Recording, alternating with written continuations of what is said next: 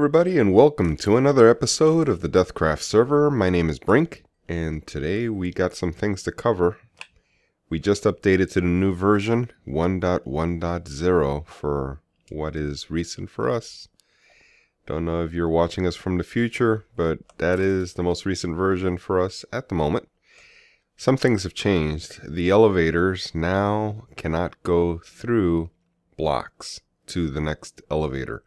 There can't be anything between elevators. So I had to mount an elevator up here in the ceiling.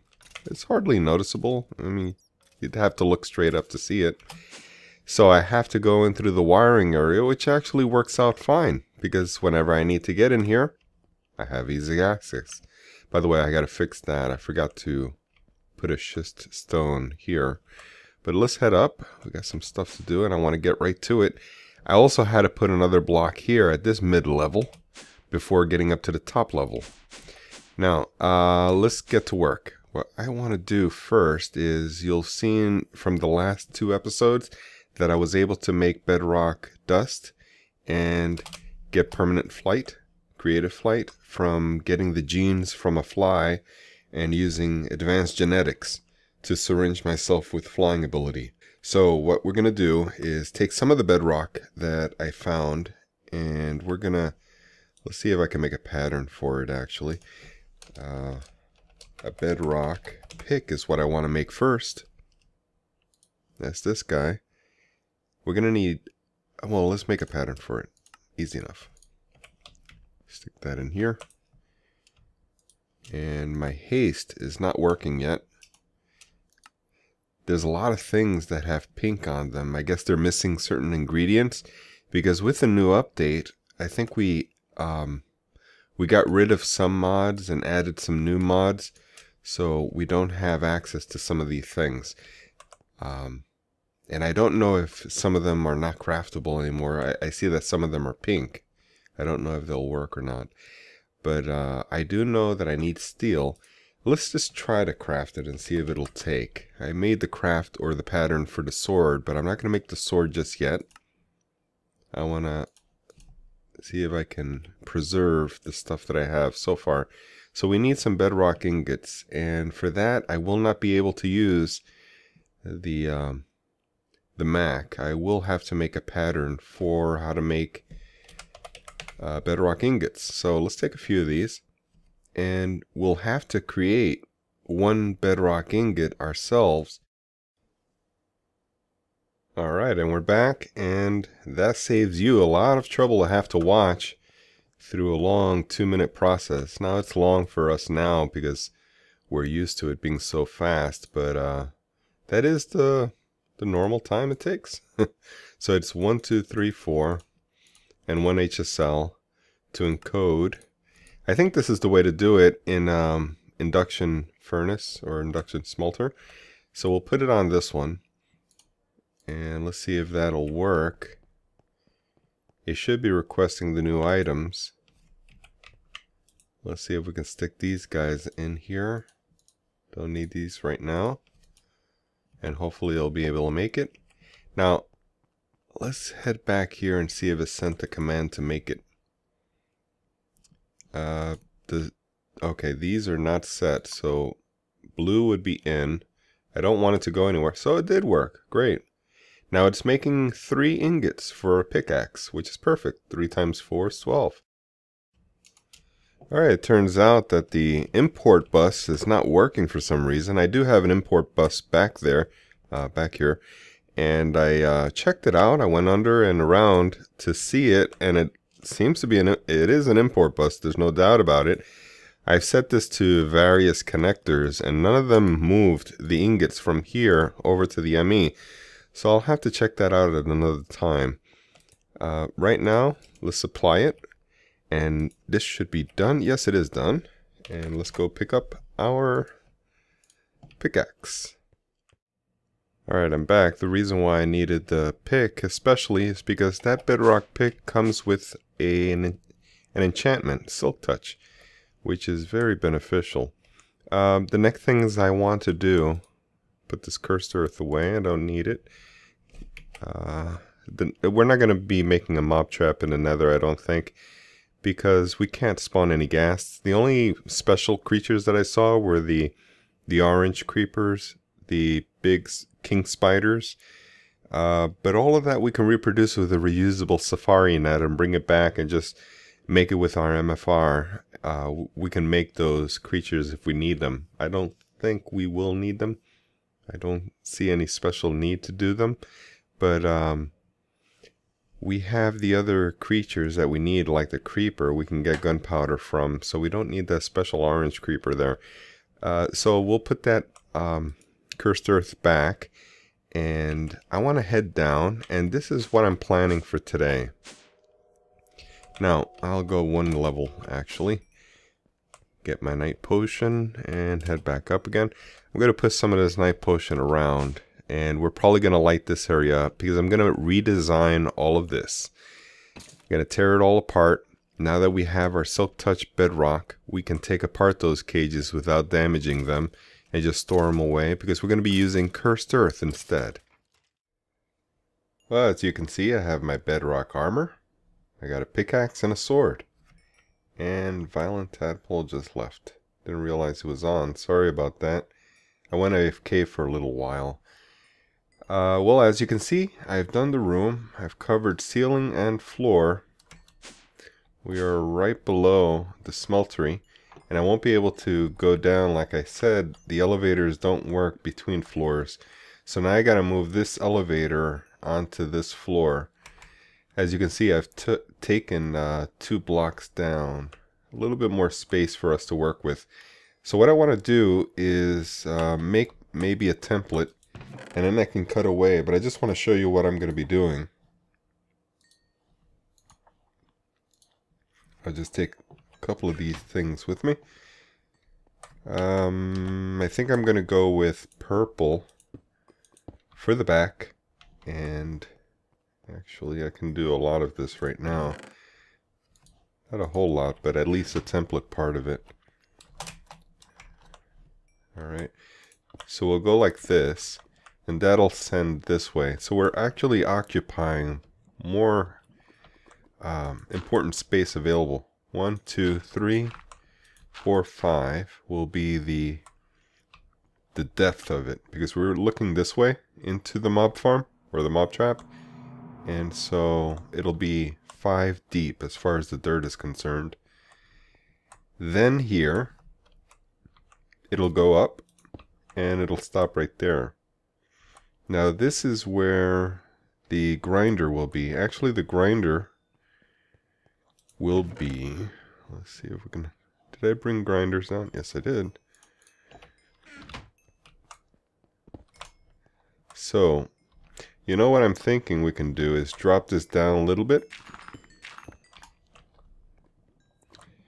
so that it'll be like this. We don't need that, and we can do some dirt up in here. 3, 4, 5. The grinder will go here, like that. An elevator here, or a conveyor, I'm sorry, not an elevator. And here. So, we can actually occupy more space back here if I elevate even further up and do something like this.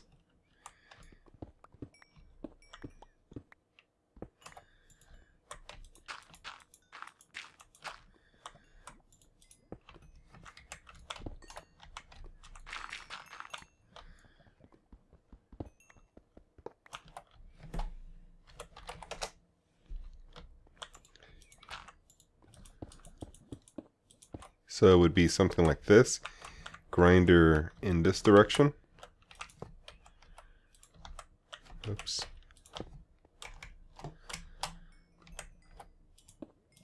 And like that. So then our windows, I don't have any glass here. Yes, I do. Our windows can go up. But we need to cover this, and then our glass panes will go upward, so that we can look inside. And then our MFRs, our mob farms or spawners, will go up on the roof here, controlled by a lever. And this mob trap, a lot of it will be taken from Etho's design in his latest FTB series, where he puts a redstone block above the MFR to turn it off, and he switches the lever in order to turn it on. It'll pull the sticky piston away, pulling the redstone block away from the MFR. So I like that design. It's very simple and it works, so we're going to use it. And I'm adding to that design by putting some tainted dirt here, and it'll be all along this end, from end to end. There'll be grinders every 4th space, because the grinder can kill everything within a 5 block area. So that's 1, 2, 3, 4, 5 deep, and then 1 including the center, 2, 3, and then 4, 5 on the other side. So it stops right here. It can kill up to this point. 1, 2, the next grinder, 3 in the middle of the grinder, 4, 5, and that's the end of it.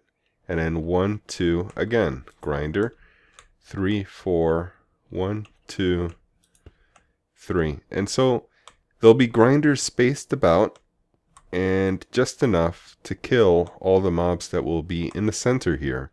And it can reach this far, so everything gets killed. And nothing can climb back up because the conveyors will be moving up. Anything that floats or flies will be pushed down, because there'll be fans on the other side of the walls. I haven't done that yet, but I will bring you back when I've gotten some more done.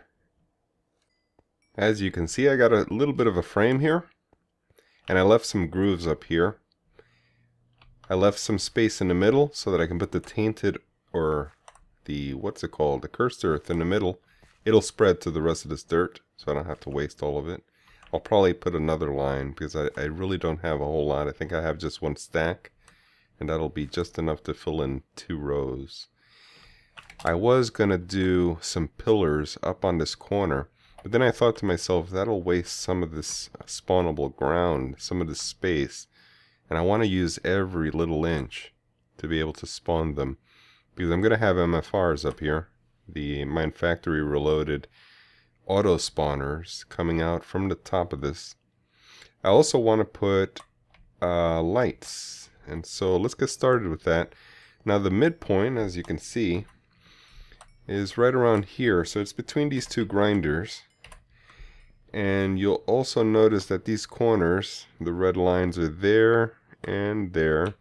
So this is a pretty even and symmetrical build right here. As symmetrical as you can get when you're working with double middles. But let's lay down, I guess we'll start with our sticky pistons, and we'll need redstone. So let's get started with that. Now what I want to do is 4 MFRs, 4 auto spawners. I got 4 monsters or hostile mobs that I want to spawn and be able to collect, and I think that the middle points, it's right around here. Let me slap this guy up here. Maybe somewhere around there. Let's mark it off with a redstone block. That might be a little bit too far, because I need some space over here, and this is cutting it kind of tight. Let me move this up a little bit. Right here. And we'll get rid of this guy. Oops. Got rid of some of that opal. Alright, so the next one will go in between. And I guess what we can do is go in the middle of these 2 grinders. Maybe the middle block here. It would be right around here. Hopefully this is somewhat accurate. Doesn't have to be perfect, but I would like it to be symmetrical. OCD purposes. This, I think, works out. So we went 1 block away from this grinder, looks like. We'll go 1 block away from this one. So this will go right around here, I believe. Let's go up a little higher. And let's check that. That looks about right. And then it was the middle block here. Now, do we have another sticky piston? Or did I waste it somewhere?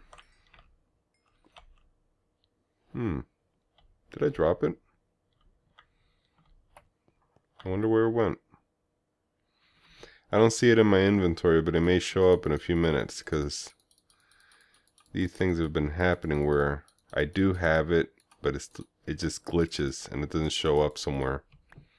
Strange stuff. Alright, I'll have to make another sticky piston, but let's see if we can continue here. Now, boy, I'd really like that other sticky piston. Was it that it fell through somewhere on top of here? I don't see it.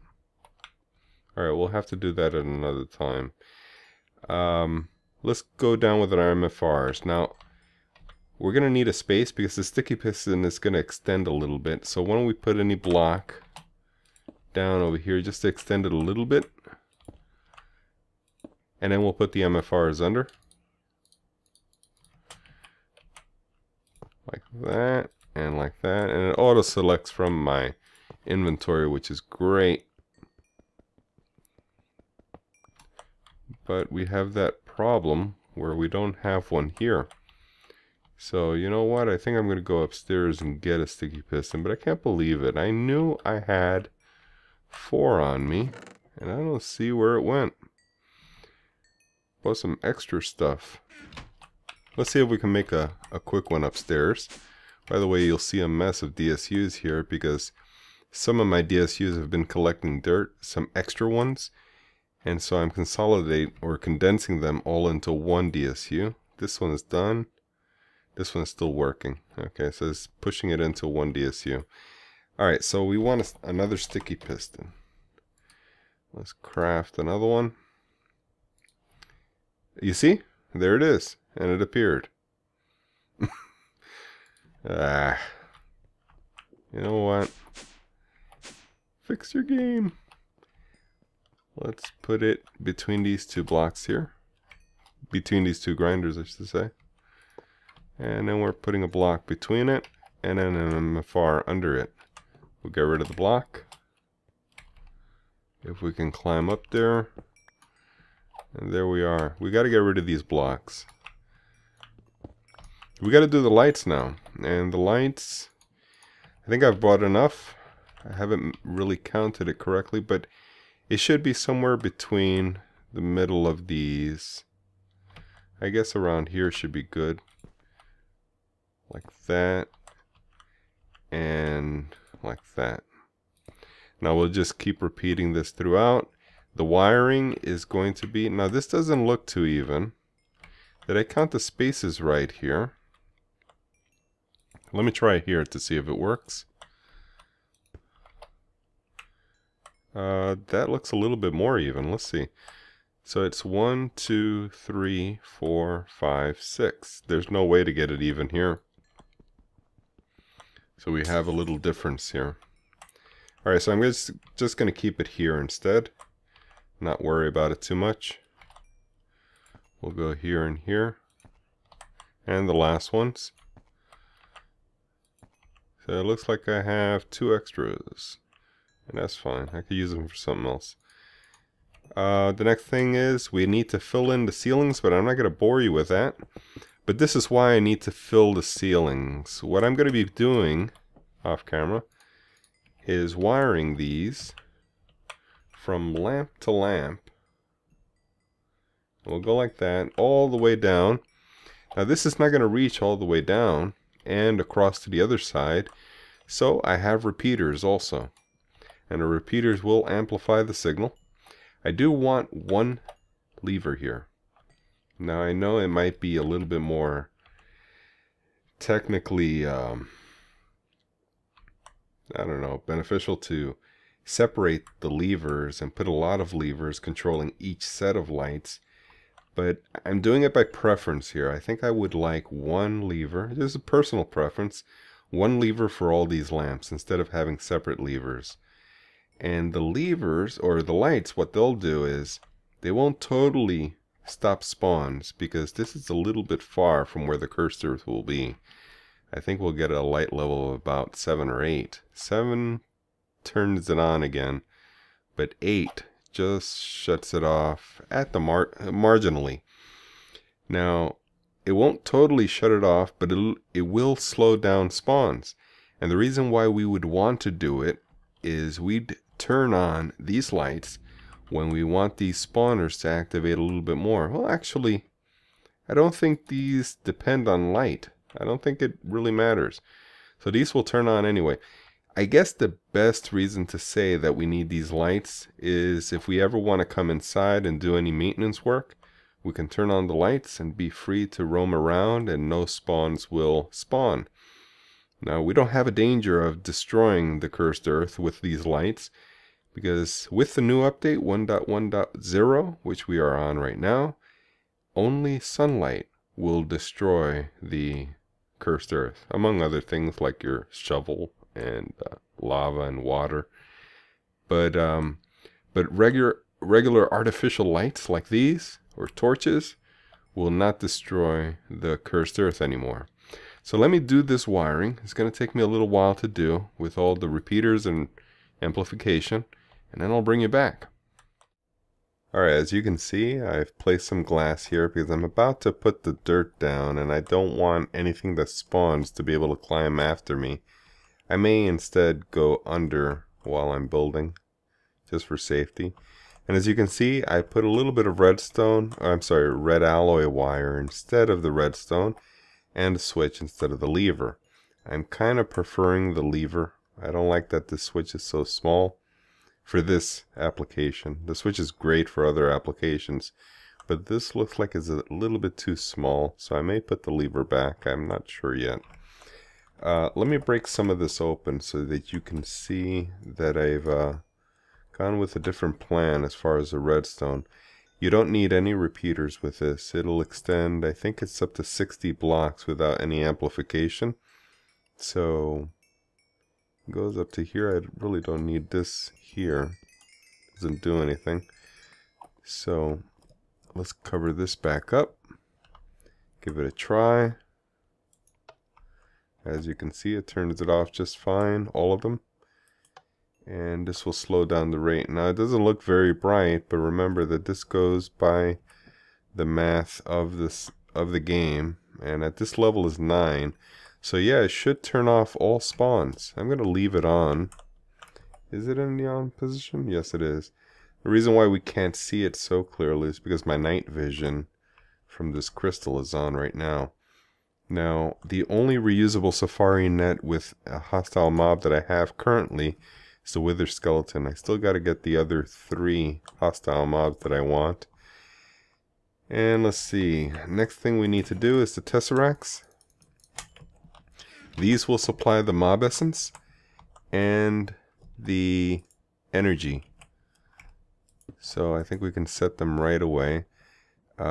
Actually, I'm not going to set them right now because I want to combine tree power with mob essence instead of this lava power with mob essence. I wanted to change this around a little bit. So I'll just plant these for now. Let's just place them. And then I'll do the programming at another time. That's for another episode. I think we can do the cursed earth now. I really don't see anything else that I'm forgetting. I might be forgetting something, I'm not sure. Well, I don't think I have enough cursed earth for all of this. There's about 30 blocks here, times 3 is 90, and I have 64. So what I'm going to do instead is probably put one line in the middle, and then put the cursed earth on either side. Right there, this will give me some space to move around with. And hopefully they won't spawn. Hopefully that light is bright enough where it'll prevent spawns. Because a creeper blowing up near here would be devastating to these grinders. These grinders would blow up right away. Let's try to do this quickly. Oh, we got a spawn already, so there might be a creeper right behind me. Hopefully not. He's trying to get down. They are super fast when they come out of those that tainted dirt. It makes them buffed up with speed. So let's see if I can plant this here, and I think I'm done. Now they are spawning, which I wasn't expecting. Wasn't planning for that, because I don't have any of the other things ready. Baby zombie, and it's spreading pretty quick already. That's good. We got a creeper over there. Yeah, but none of these are set yet. I still have to power up the grinders also. And I'll be doing that from below. So, that I'll do, I guess, kind of slow. I'm not in a hurry to do it and make a mess out of it. But I do need some more glass. Let's get some more glass. That should be enough. There's one more glass just to make sure.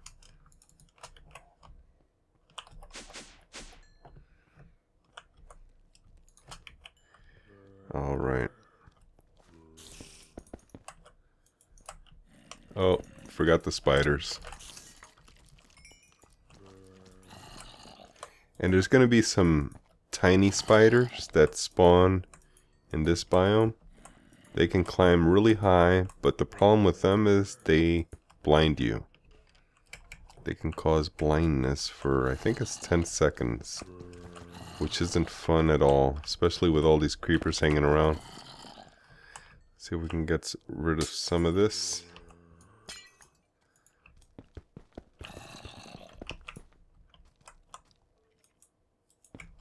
And the last one. Haven't seen the tiny spawns yet. So that's good.